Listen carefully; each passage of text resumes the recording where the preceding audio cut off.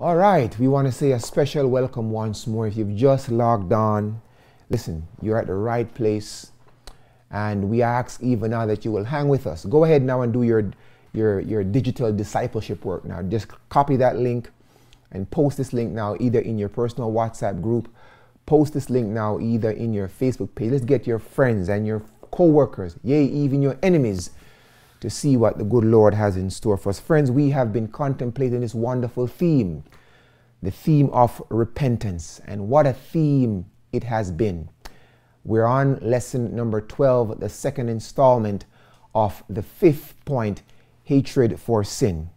Our thematic text is Acts 5:31, where Luke writes, "Him hath God exalted with his right hand to be a prince and savior, for to give repentance to Israel and even the forgiveness of sins."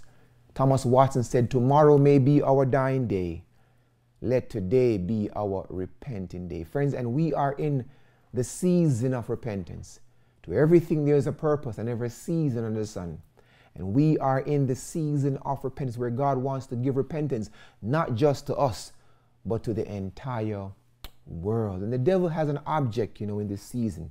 It is his plan for us to live a sinful life, to be unconcerned about where we will spend eternity, be unconcerned about the things that pertain to our salvation or our well-being, and be concerned and be absorbed or engrossed in the mundane things of this world. We are told in the book Great Controversy that the great controversy between Christ and Satan, this cosmic battle, has been in progress now for nearly 6,000 years, and we are at the end.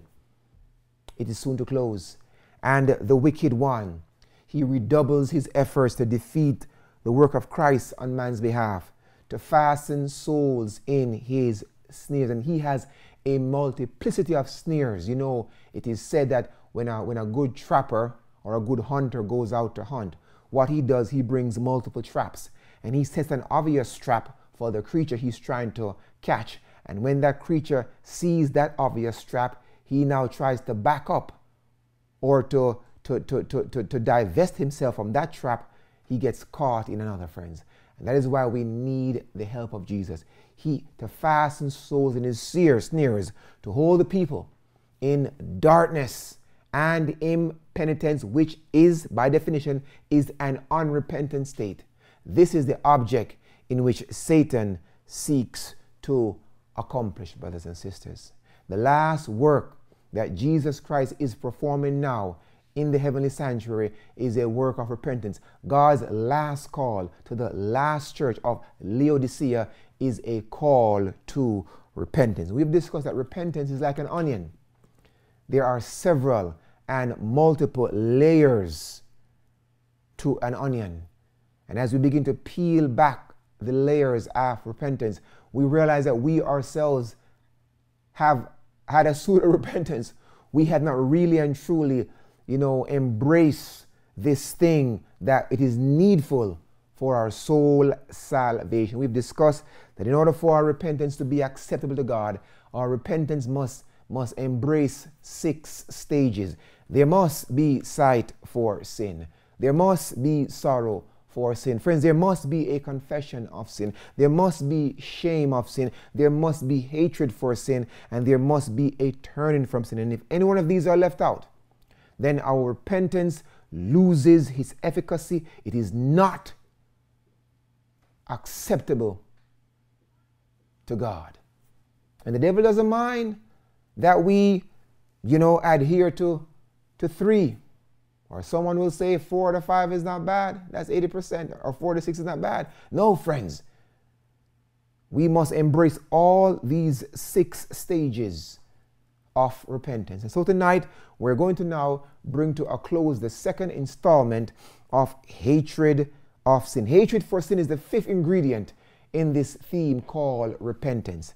We've learned last week in Ezekiel 36, verse 31, where Ezekiel says, "Then shall he remember your own evil ways and your doings that were not good, and loathe yourselves in your own sight for your iniquities and for your abominations." Friends, we've discussed that that word loathe means hate. And we've discussed that we will never love Christ until we hate sin. Heaven will never be longed for while we are still practicing sin. There must be a hatred for sin. You know, today, friends, as we look at what is happening in the world today, especially in the recent shootings of law enforcement officers in regards to civilians, and we're saying, you know, why can't they find another way? We even look at the recent death of Mr. George Floyd, and yesterday when Mr. Derek Chauvin was sentenced, friends, you know, the whole world rejoiced. We rejoiced, and it is a sad because nobody wins. Mr. Floyd is in the grave decomposing, and this man is about to spend the rest of his natural mortal life maybe in isolation, maybe in a cell for 23 hours. So nobody really wins. And as we look at these things, friends, you know, as we look at how this man died, it fostered a hatred. Be honest. You were angry, you were upset, and you were mad, and you felt you wanted a piece of Mr. Derek Chauvin and all the other officers. Friends, did you know, friends, that unless we cultivate by the grace of God that same hatred that we have for some have for Mr. Derek Chauvin and the act he did, if we don't have that same hatred for sin, friends, we're going to be lost. Someone put a post, someone reached out to me in Messenger and said, you know, can Mr. Chauvin be saved? I said, to him that is joined to all living, there is hope. There is hope as long as there's life, brothers and sisters. And wouldn't it be a thing if Mr. Chauvin beat many of us to the kingdom of God? Wouldn't it be a shame or irony or a tragedy rather? Friends, the same hatred we have towards the act that was perpetrated by Mr. Floyd and even Mr. Chauvin, that's the same hatred that we must cultivate for sin. And how does God view things? You know, as we look at what is happening now, there's a quotation that I want you to jot down, Education, page 150. This is a powerful statement. And it puts things in perspective now. We're told the strongest bulwark of vice in our world is not the iniquitous life of the abandoned sinner. It's not the life of Derek Chauvin. No, friends. It is that life which otherwise appears virtuous, honorable, noble, but in which one sin is fostered, one vice indulged. That is the strongest bulwark of vice. And when God looks upon a life, it is almost contemptuous in his sight. That life is not the life, she says, of the abandoned and degraded sinner. It is that life, that profession that appears virtuous and honorable and noble, but in which one sin is fostered, one vice indulged. Friends, there must be a hatred for sin. Now we're going to dive a little bit deeper now into this theme, this concept of the fifth ingredient of hatred for sin, which we must all cultivate by the grace of God. Number one in your handout says, question one in your handout says, now we're filling in the blanks as usual. It says now, how did Ammon hate Tamar? Now Tamar was the sister of the Jacob's sons, and we know what happened. There was a sexual altercation, there was a love-hate relationship, and there was a sexual altercation that happened in the situation. Now look the hatred, look at what this man had. How did Ammon hate Tamar? 2 Samuel, we find it now. 2 Samuel 13 verse 15 says now, then Ammon hated her exceedingly, so that the hatred wherewith he hated her was greater than the love wherewith he had loved her. And Ammon said unto her, arise and be gone. This man then loved, then he hated, but the Bible says that he hated her what? Exceedingly. He didn't just hate her, friends. He hated her exceedingly, friends. Now, natural things is always a medium for the spiritual, and it is through the known, the blessed Lord make known the things of the unknown. So what can we draw from this situation now. Friends, note, just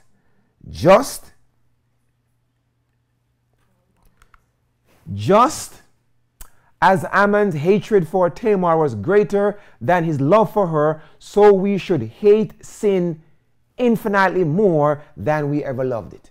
It's kind of fuzzy. Let me just kind of, I think I have a slide. Just kind of.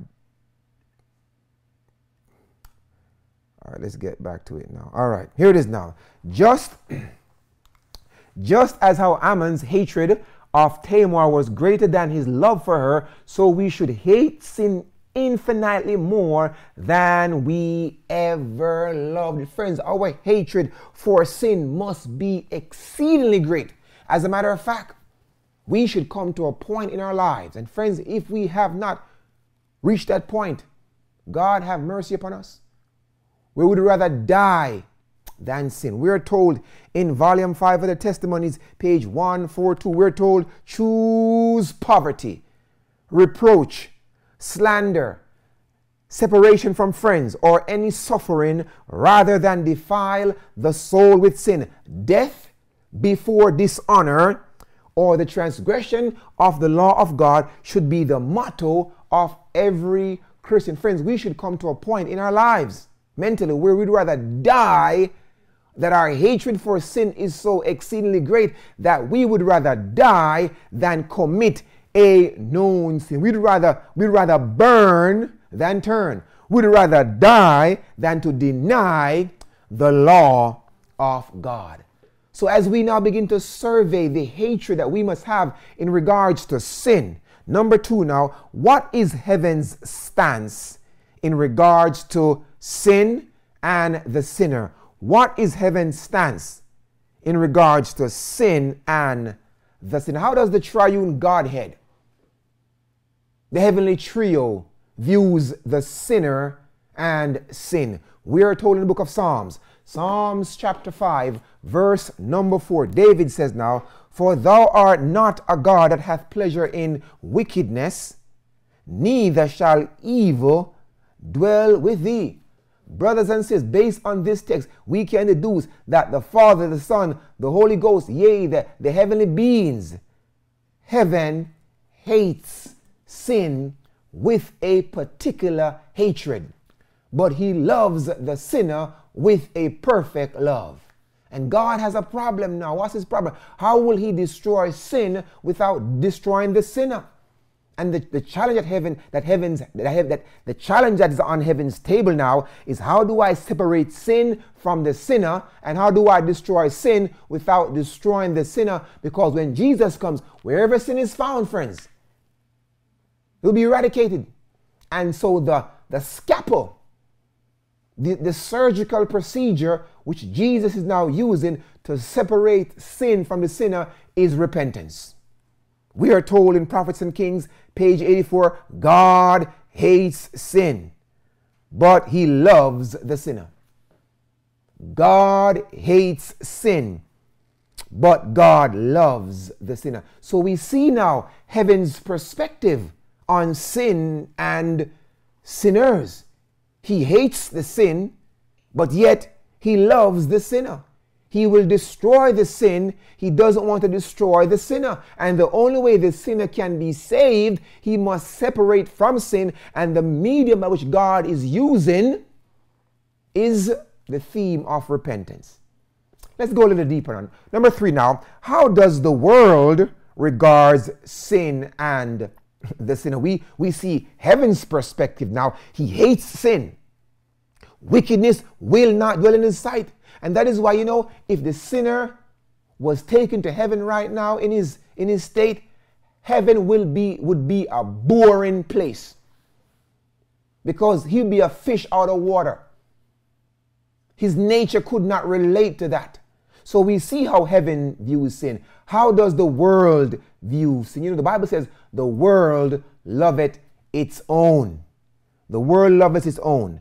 Jeremiah chapter 11 verse 15 gives us a glimpse as how the world, the worldlian, how he regards sin and the sinner. Jeremiah chapter 11 verse 15 says now, "What hath my beloved done in mine house, seeing she has wrought lewdness with many, and the holy flesh is passed from thee.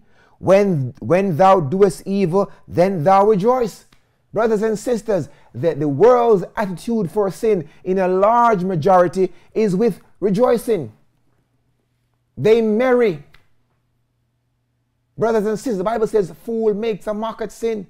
They rejoice in iniquity. They do not rejoice in the truth. And that is why we see the world is at odds with God. Because God hates sin, loves the sinner. The world rejoices in sin. Yea, he affirms the sinner. And isn't it true? We've learned the more viler, the more vicious, the more vagabondish a man is the more he's deified, he's idolized, he's put up on a pedestal. Isn't that right? As a matter of fact, in Desire of Ages, we find this powerful statement about men, the world, sin. Sinners, we're told now, please read now. Men hate the sinner. Men hate the sinner while they love the sin. That's the world. The world. Isn't it ironic? What do you mean? Friends, what Derek Chauvin did to Mr. Floyd was horrendous. But friends, we see these acts being carried out every day in movies. We see murder, people's head getting blown away. So here it is now. It is true, we hate the sinner, but then we love the sin. We'll watch it on television, friends. That's the world's concept. Please read now.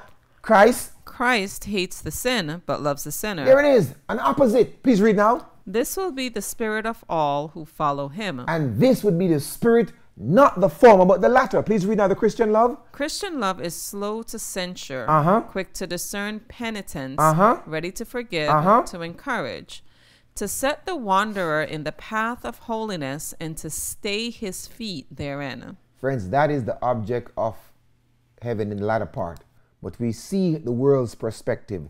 Man hate the sinner, but they love his sin. As a matter of fact, Thomas Watson, we've been using Thomas Watson frequently in this series. And Thomas Watson, we believe, he wrote more about repentance than any other Puritan. Thomas Watson said this now. He said, those who love sin instead of hating it are far from repentance. They are nowhere near the radar of repentance.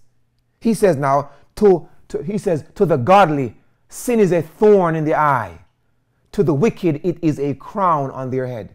He says, now this is serious, friends. The profundity of this man's theology. He says now, loving sin is worse than committing sin. Lord have mercy. What is the difference? There's a big difference. Look how he qualifies now himself. Now he says now, a good man may run into a sinful action unawares. In other words, sin ambushes him. He says, but to love sin is desperate. To love sin shows that the will is in sin, and the more the will is there, and the more of the will there is in sin, the greater the sin will be, friends. There it is, friends.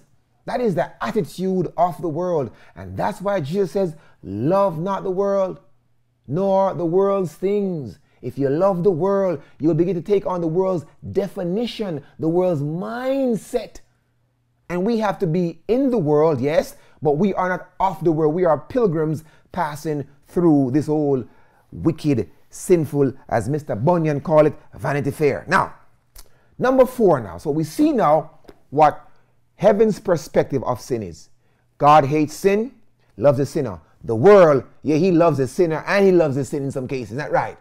Now, since we are not of the world, number 4 now, what then should be our stance on sin and the sinner? Pardon me. What should be our stance? The Christian now. We're not talking about the world. The Christian. Psalms 97, verse 10. Look what David says now. David says now, this is crucial now. David says now, ye that love thy Lord, hate evil. Lord have mercy. In other words, if you love God with all your heart and all your soul and all your mind, if you claim to be heaven bound, Holy Ghost filled, water baptized, Christ is alive, you will hate evil. He that love thy Lord must hate evil exceedingly in all its forms. Therefore now, likewise, the Christians are to hate what God hates. Example, sin. And love what God loves. Example, our fellow man. The phrase love the sinner, hate the sin merely serves as a reminder that we are to love others while at the same time hating the sin that they practice. As a matter of fact, please read now. We're told, what I said now, the thoughts now. I can what? I can love the thief while hating his theft. I can love the liar while hating his lies. All right. I can love the alcoholic while hating his alcoholism. I can love the adulterer while hating his adultery. I can love the homosexual while hating his homosexuality. But friends, the world don't want that. The world wants you to love the homosexual and love homosexuality. The world wants you to love the alcoholic and love alcohol, love adultery and love adulterers, love the sinner, love the sin. That's the world's attitude, but that's not the Christian's attitude, friends. And that should not be the church. And there should be no safe place for people who are practicing sin, all kind of sin. I can love the glutton while hating gluttony. Christians are never to endure sin, nor can we knowingly interact with someone in such a way to give credence to their sins, brothers and sisters. As a matter of fact, you know, it is not natural for us to love the sinner and hate his sins. We are born with a proclivity to love the sinner and love his sins. And so when there is a hatred, an enmity between the sin and not the sinner, that is a fruit born of the heavenly tree. We are told, as a matter of fact, this is a powerful statement now. We are told in Acts of the Apostles. Please read now. To hate and reprove. To hate and reprove sin, and at the same time to show pity and tenderness for the sinner, is a difficult attainment. It's not natural. Either we go to extremes, brothers and sisters. We go to excesses. Please read now. The more earnest our own efforts to attain to holiness of heart and life, the more acute will be our perception of sin, and the more decided our disapproval of any deviation from the right. So friends, as we are drawing near to Jesus, nearer, my God, to thee, in repentance, in holiness, our senses now will become more acute.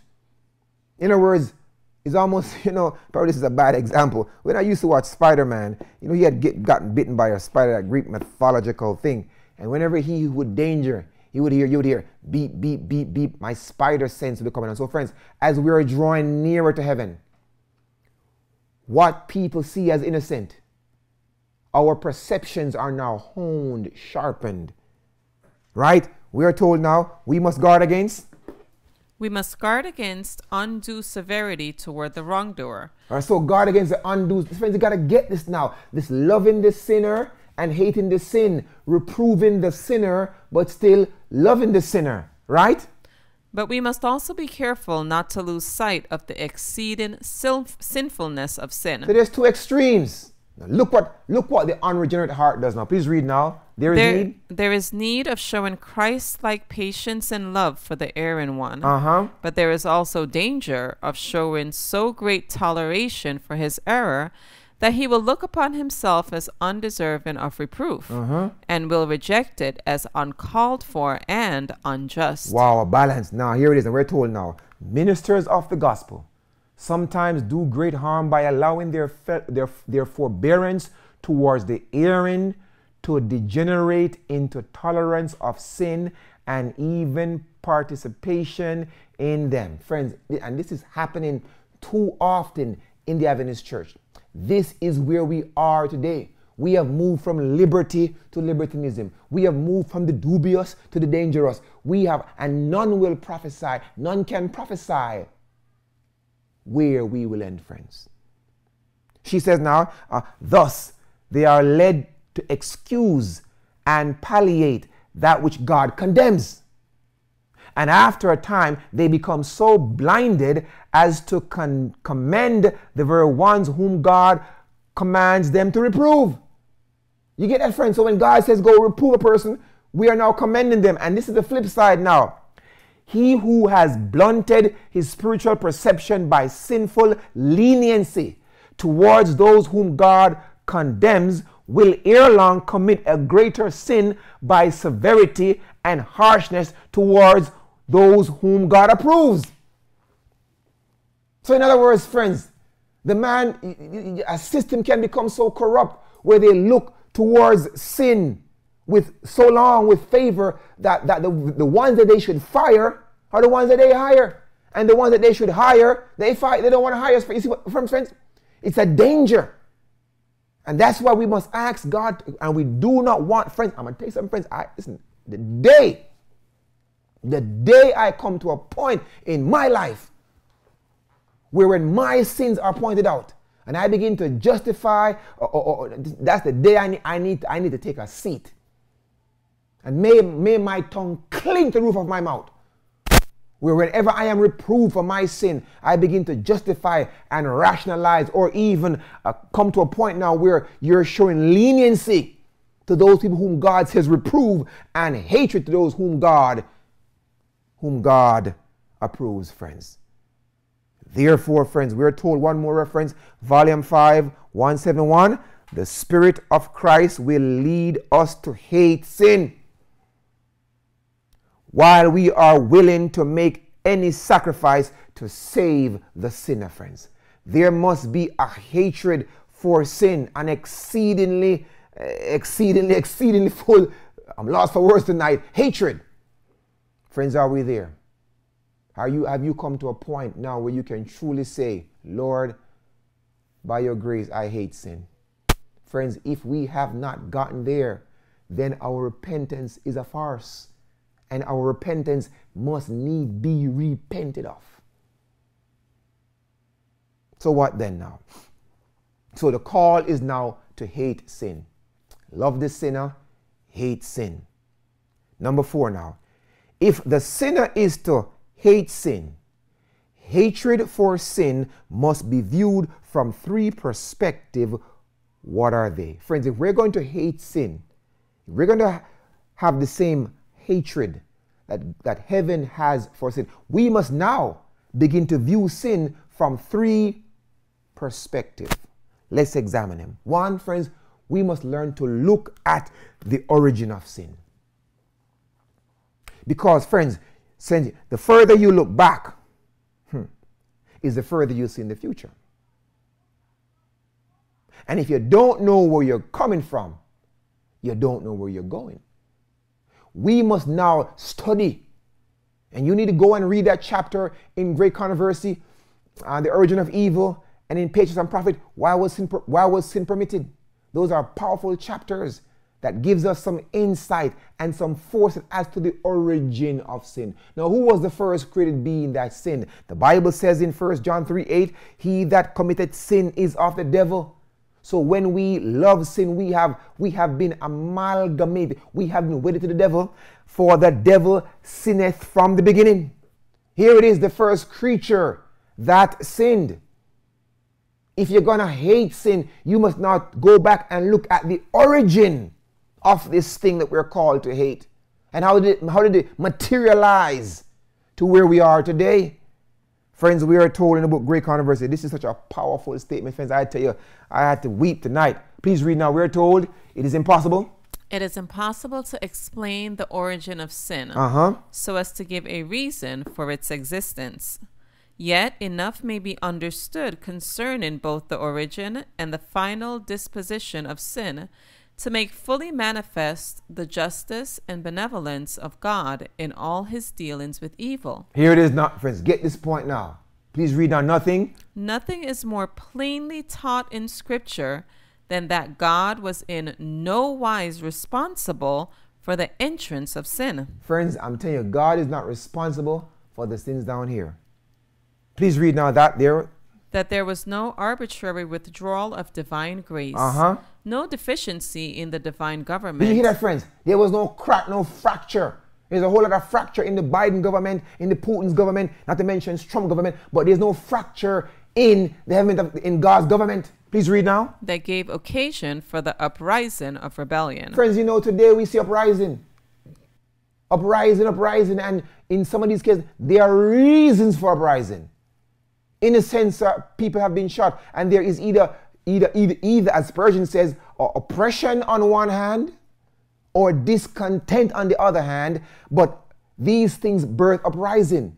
But there was no reason for sin to arise. There was no reason for Lucifer to launch a revolt against the God of heaven. There was no reason, friends.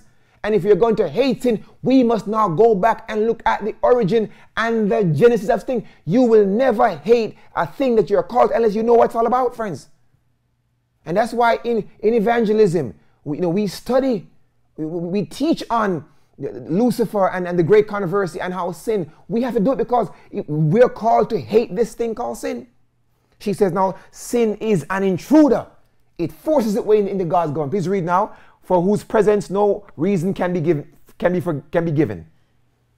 It is mysterious, unaccountable. To excuse it is to defend it. Friends, if you ever seek to excuse sin, you're defending it by default. Please read now. Could excuse for it be found, or cause be shown for its existence, it would cease to be sin. It's what we say sin. It's a mystery. Please read now our only definition. Of sin is that given in the word of God. It is the transgression of the law. A what? Outworking of a principle at war with the great law of love, which is the foundation of the divine government. Friends, I've learned that if sin was one great fish, we might outswim it. If sin was one great beast, we might outrun it. But friends, sin takes on 1,000 shapes and form, and nobody ever does it all, brothers and sisters. And I've learned two things about sin. It will keep you longer than you plan to stay and take you further than you plan to go. If we are called to hate sin, we must now go back and look at the origin of sin. Note then, sin is the devil's handiwork. That's his stamp, his masterpiece. God has a hand in allowing sin, it is true, but Satan has a hand in acting out sin. Friends, we must look at the origin of sin if we're going to hate sin. The second thing we must look at, study deeply, if we're going to hate sin, fill it in now, look at how sin makes God feel. How does sin affect the triune Godhead, the heavenly trio? Yes, God has feelings. Christ has feelings. The Holy Ghost has feelings. Don't grieve him. How does sin makes God feel? Because if we know, the Bible says, that no man ever hateth his own flesh. And if you know something is annoying you, you stop it on your body. Don't you stop it? You do. You do. I remember, man, what was I eating? I was eating something in Jamaica. No, probably shouldn't have. That's the problem. I shouldn't have ate it. I was in Martin Bay, and I was, the guy, the gizzarda guy. And this guy, in Martin Bay, he bakes gizzarda and gizzarda and peanut cake and all these stuff that will kill you dead, boy, full of sugar. And that day I bought 3 of them. The red one with we call them red cake, with the white and the red. And a piece of coconut, man, was just in my teeth. And boy, I'm driving up, and I got my tongue, and how it feels, you're wiggling, and I had to stop and say, get it out. If it's annoying, you stop. How does sin makes God feel? Friends, sin affects God. And if we say we love God, you must stop. 1, it dishonors God. He feels dishonored when we commit sin. Romans 2:23 tells us, thou that makest boast of thy law, thou breaking the law, through breaking the law, dishonoreth thou God. Sin it brings dishonor to God. Not only sin brings dishonor to God, it despises God. Friends, when we commit sin, we are really despising God, to almost cringe at God. And we learned last week, God asked Jeremiah, what have I done to them? What evil have I done to them for them to treat me this way? 1 Samuel 2:30, the Bible says now, wherefore the Lord God of Israel saith, I said indeed that thy house and thy house of thy fathers should walk before me forever. But now, saith the Lord, be it far from me, for them that honor me, I will honor them, and they that despise me shall be lightly esteemed. Despises God, brothers and sisters. So sin dishonors God. Sin despises God. But friends, did you know that sin enrages God? It gets him stirred up. It gets him hot. And when God gets hot, boy, you need to run. It enrages God, sin. Ezekiel 16:43, the Bible says, because thou hast not remembered the days of thy youth, but hath fretted me in all these things. Behold, therefore I will recompense. In other words, I'm going to recompense. He is now enraged thee in thy way. Thus saith the Lord God, that thou shalt not commit these lewdness above all thine. Friends, when we begin to, when we look upon sin lightly, it gets God upset. And when God gets upset, he does, the whole world gets drowned, saved only 8. When God gets upset, and there's a text that says that God is angry with the sinner every day. Right? So sin, it dishonors God, it despises God, it enrages God. Friends, sin, it wearies God. You see, I think they say God can't get weary. It wearies God, brothers. God is tired of sin and sinning. Isaiah 7:13, the Bible says, and he said, hear ye now, O house of David, is it a small thing for you to weary man? But will ye weary my God also? Question, will you weary God with this sin? He loads upon us, he bestows upon us his blessings. And we just load him and reward him with our iniquities, friends. So here we see, it dishonors God. It despises God. It enrages God. It wearies God. Sin also breaks the heart of God. Rupture his heart. We're told in Ezekiel 6:9, the Bible says now, and they that escape of you shall remember among the nations whither they shall be carried away, because I am broken with their whorish heart. Israel, when we sin, friends, it breaks God's heart, but lastly, it puts Christ, fill it in, to open shame and crucify him again. Friend, we must look upon the origin of sin. We must also view sin from how does it affect the Godhead.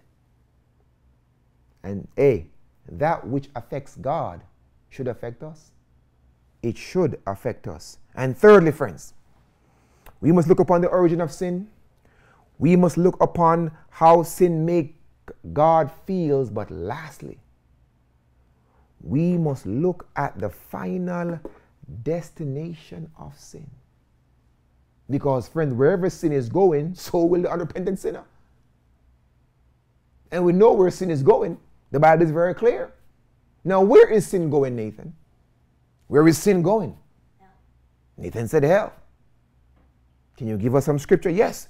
Let's put it together now. Sin, look at the final destination at sin. The other day I was on an airplane, and the air hostess said, listen, this flight is going to Jamaica. So if you're going elsewhere, you need to get off, brothers and sisters. And if you don't like where sin is going, you're going to have to stop practicing sin, because I'm telling you, anywhere sin meets its final end, there the sinner will be. Romans 6:23, the Bible says now, for the wages of sin is death. All right, so we know that sin produces death. Is that right? That's a fair assessment, right? So we know that wherever death is, what is present? Sin. Sin. So turn the card over. If there is no death, there is no what? No. If there is no sin, there shouldn't be what? No death. So we know the wages of sin is death. So friends, guess what now? Wherever death dies, sin will die. Now, we want to find out, where will death finally end up? Because you're not going to find no text that says sin is going to hell. That's not in the Bible. But we can use deductive reasoning now. Now watch it now. Where will death end up? Because death and sin are first cousin. All right, right? So wherever death dies, sin will die, and wherever death's final origin is, so will sin be. Revelation 20:14 tells us the final resting place for death. It will be the final resting place for sin. Here it is now. Verse 14 now. And death and hell, which hell in this context is Hades. Hades, the grave. It means Sheol. The grave means Sheol in the Old Testament. In the New, it means Hades. Right? So death and hell were cast into the lake of fire. This is the second death. So guess what now? If death is cast into, and hell, the grave, is cast into the lake of fire, then where's sin going to be? Sin will be also in the lake of fire. And friends, if you allow sin, someone once said sin is a hitchhiker longing to go home. Sin will not walk into hell. It must be carried there by someone or something. And if you allow sin to grab hold of your frock or your skinny jeans, talk to me now, or your straight pants, you must know where you're going. There were two goats in the sanctuary as we close. One was the Lord's goat and the scapegoat. Now, when you look at the scapegoat, Moses said this about the scapegoat in the book of Leviticus chapter 16, verse 20, and the scapegoat represents Satan. We're told now, and when he hath made an end of reconciling the holy place and the tabernacle, the congregation, the altar, he shall bring the live goat. And Aaron shall lay both his hands upon the head of the live goat and confess over him all the iniquities, all the sins, all the abominations of the children of Israel, all their transgressions and all their sins, putting them upon the head of the scapegoat, and thou shalt send him away and be led by a fit man into the wilderness. Friends, what we are seeing based on this illustration is sin's final resting place. And when sin is buried, there will not be a resurrection, because Nahum says, affliction shall not, sin or wickedness or iniquity or abomination will not rise a second time. It rises a first time, but it's not going to rise a second time. Friends, if we are going to hate this thing called sin, we must look at the origin of sin. We must look at how sin makes the Godhead feels. We must look at the final destination of sin. So what then, friends? You know, we are told, for all have sinned. And tonight we need help. We need deliverance. And there may be somebody who is watching tonight. You're saying, Lord, I don't know how I can make it. Because this sin thing is a skin thing. Boy, if I could just tear off my skin, it's this thing, and I'm so wedded to evil. Is there any hope? Friend, listen, there is hope for you, and you ought not think and talk like that. Because when you begin to think like that, you've lost the battle already. The man who thinks he's pure has already struck the first note. And so tonight, you may have sinned today grievously. You may not have loathed sin, but loved sin. You may have wandered in the path of sin. You may be practicing sin right now, and you're begging God for deliverance. Friends, there is hope. I want to read to you a comforting statement that times when I am ambushed by sin, or as I choose the path of sin, I oftentimes reflect back to this passage, this reading, the thoughts that were inspired by Mr. Spurgeon.